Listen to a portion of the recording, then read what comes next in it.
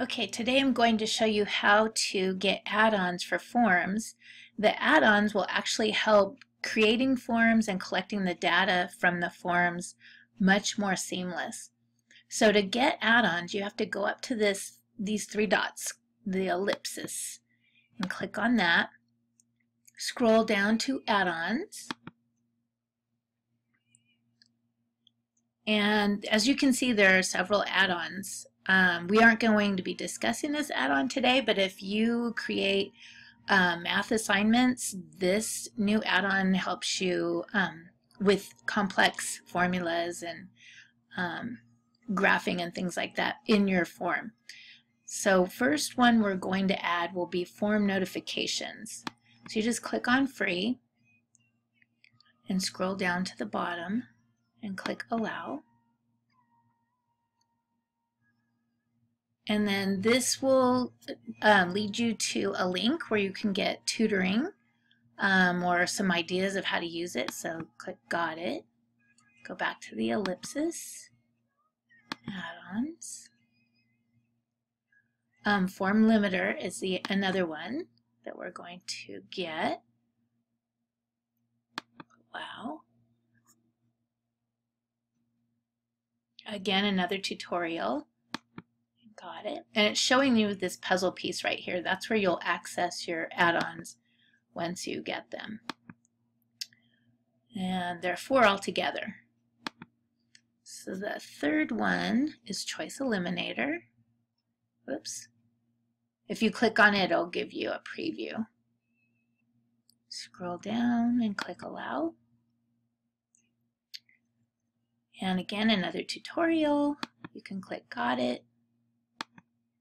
By the way, there are a lot of YouTube videos on different ways to use these add-ons. And the next one, I don't see it right here. Here it is, form recycler. You can always type it in the search menu. For forms, there aren't that many add-ons, and they're only 1 page worth. All right, so now we have our add-ons. I want to show you how you can use them. Now, I've created a form. It has a lot of different types of questions. This definitely would not be a form you would use, but it collects the email address, and that will be used for the form response add-on that we got. This one right here, you could use this for getting sign-ups for parent-teacher conferences. You could send it out through Remind or put it on your website if you want, and parents can just click on the link for the form and select their time. And then I put some questions in here, right or wrong questions, just to show you a couple features.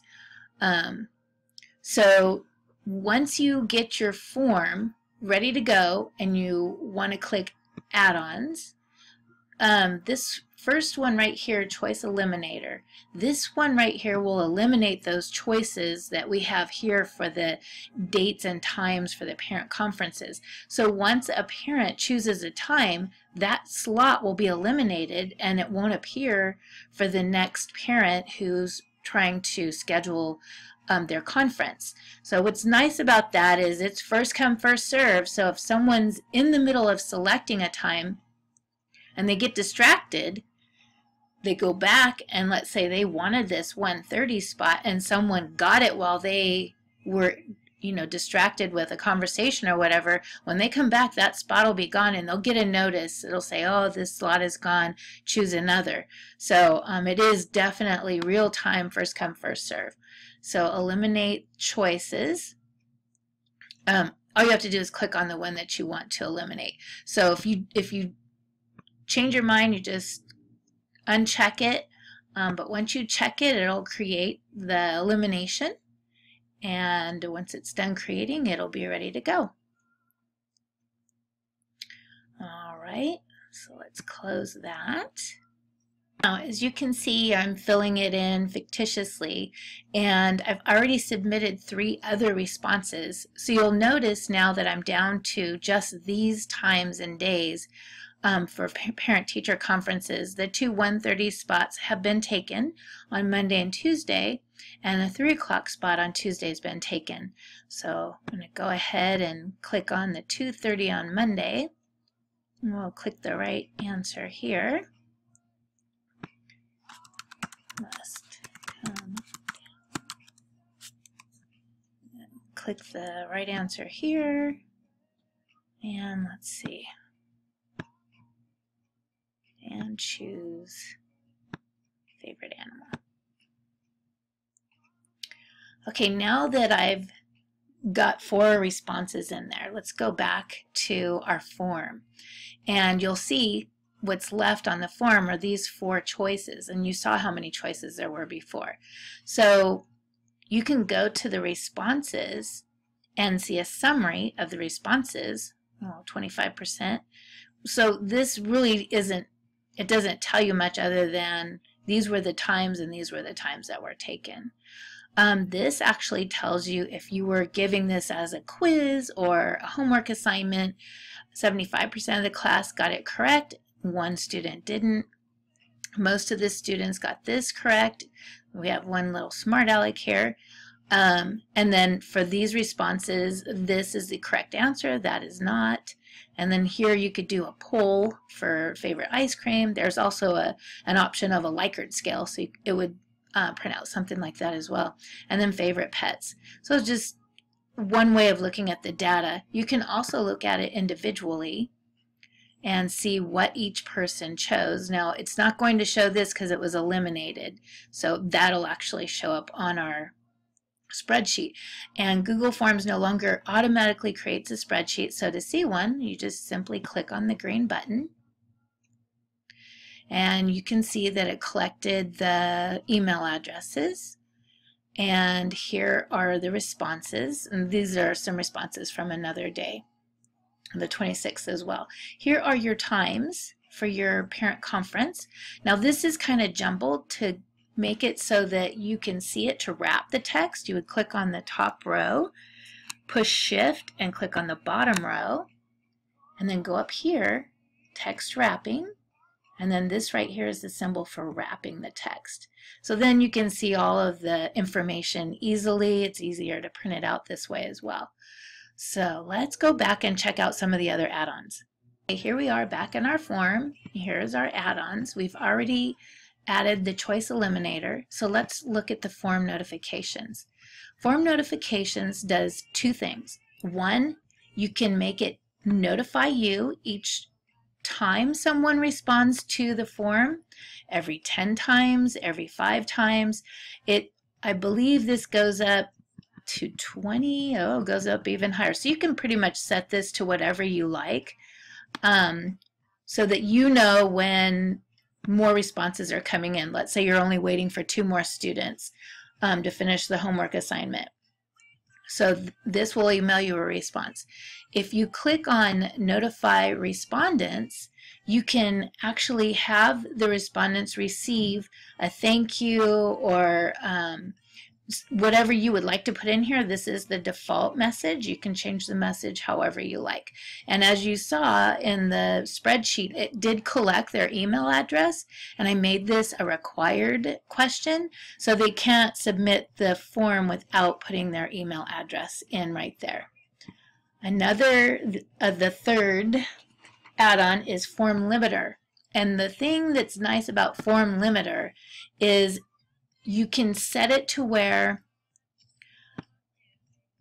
it stops on a certain day and a certain time. No longer will it accept submissions. Or you can do a maximum number of responses. So, for example, you want to have an after-school robotics program, and you want to open it up for the first 15 students who respond. After 15, nobody else can submit. It won't accept it. So that's kind of nice. You can also limit it to a cell in the spreadsheet. So when cell A2, and you have to make sure you type it in this format, when A2 equals 20. It's very similar to the response setting for the amount. So you can play around with that one. And then the last one is the form recycler. And this is awesome. This is where you can take questions from any forms and build a new form. So you're not having to reinvent the wheel. I can go to this form right here, and any of the questions I want on here, I can add it to the form that I'm currently working in, or open a brand new form and add those questions in that form. So here it's listing all of the questions that I have on this particular form. So if I don't want to, how do you want me to contact you? If I want to put that on a couple different forms at the beginning of the school year, or even during the conference, someone can sit and fill that out while they're waiting for their conference. I can just pull it from this form right here. Now, as you can see, I don't have very many forms in this particular account. This is my demo account, but those are the 4 add-ons that I think you can utilize and will give you the best tools for creating forms and collecting the data. One last piece I want to show you is now on the sheets down here at the bottom where it says Explore. This is another area where you can get data information. You can actually print these out for parents. So here's the question, the math question. And this is the responses for what goes up must come down. This is the atmosphere question. And so they organize this in different types of graphs, which make it a little more understandable maybe for the students or for yourself. And there's an add-on that you can use in here. It's called Flubaroo, and there's actually a tutorial on my website for Flubaroo. But basically you can create a homework assignment or a quiz and go in and take the quiz and create that as your key, and it will automatically correct the work of all submissions. So then when you open it up, you know exactly how many students got each of the questions right or wrong, and you'll have more focus on what you want to reteach. So I hope that helps. If you have any more questions about add-ons, my extension is 5924, or you can email me at rmacdonald@ewcsd.org. Have a great day.